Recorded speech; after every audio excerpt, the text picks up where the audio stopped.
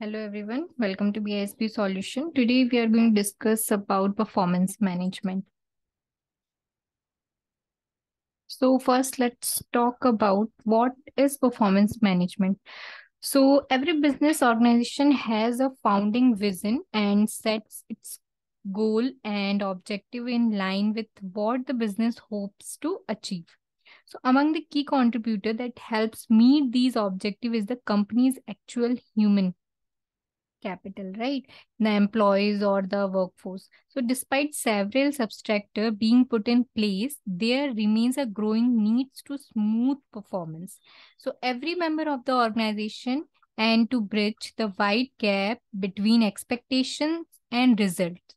So the performance management quite simply refers to the process of monitoring an organization's activity to ensure that employees meet set up goals and the objective.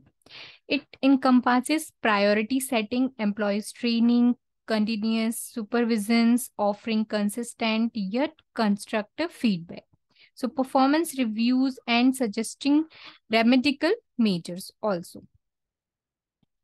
So there is also some characteristics of the performance management. So first is the planning, which is a setting clear goals and objectives. So that's how we can plan to set clear goals and the objective for the employees or the organization. So setting proper goals for employees, one of the initial steps that leads to increase employee productivity as well as organization productivity.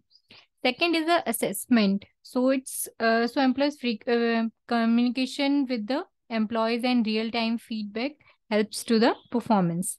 So an effective performance management system helps you to create a culture of ongoing communication about your team and goals, training, etc. So communicating frequently with direct reports and giving them real-time feedback not only keeps them motivated to do their best, but also give them an opportunity to improve themselves constantly without having to wait till the next performance review.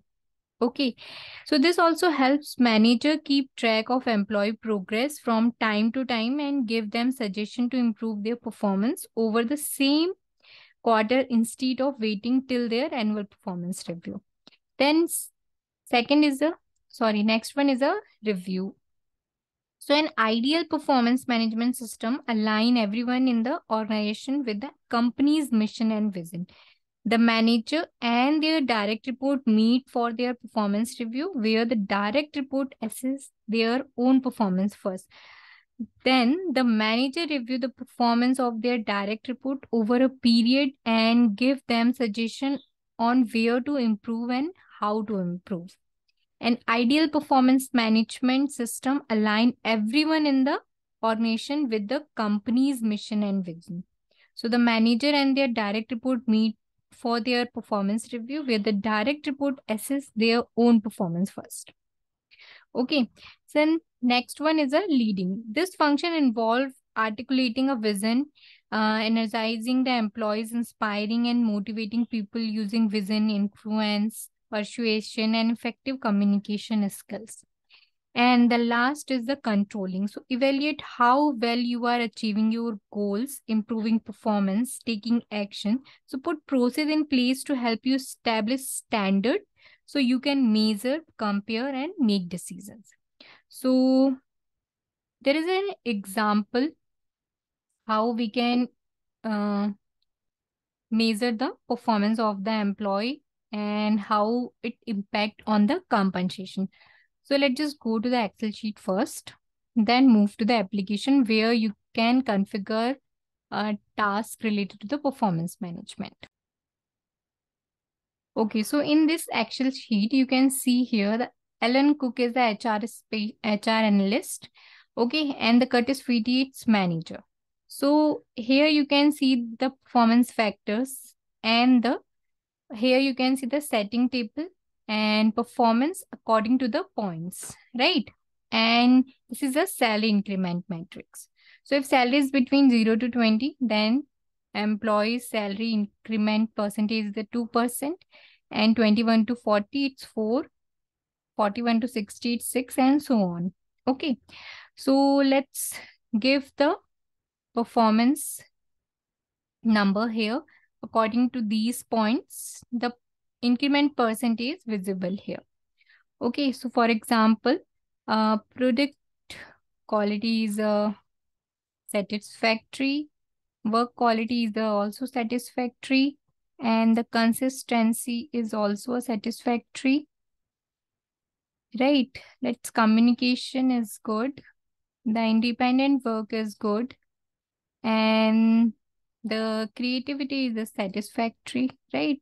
The group work is good, the attendance is good, and also the responsibility is excellent, and the technical skill is the excellent.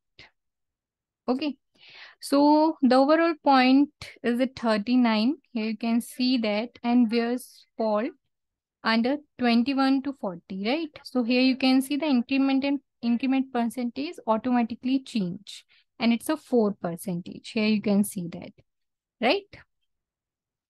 If I want to give group work is excellent here, so here you can see it's turned to the 40, right? And it's fall under the 21 to 40. Okay, let's change any, let's say creativity is also a excellent, right? It's turned to the 42. And here you can see the 41, 60, it's a 6% automatically change here.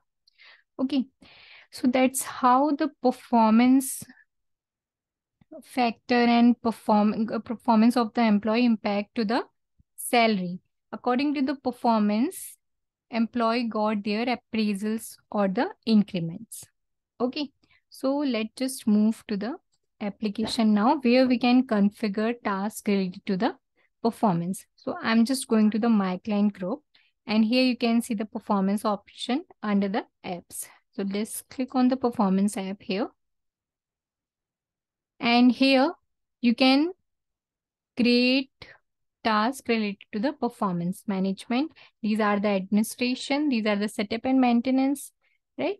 So you can create here. You can create your questionnaires, performance roles, eligibility, feedback templates, right? And profile rating models. All the tasks related to the performance management you can create here.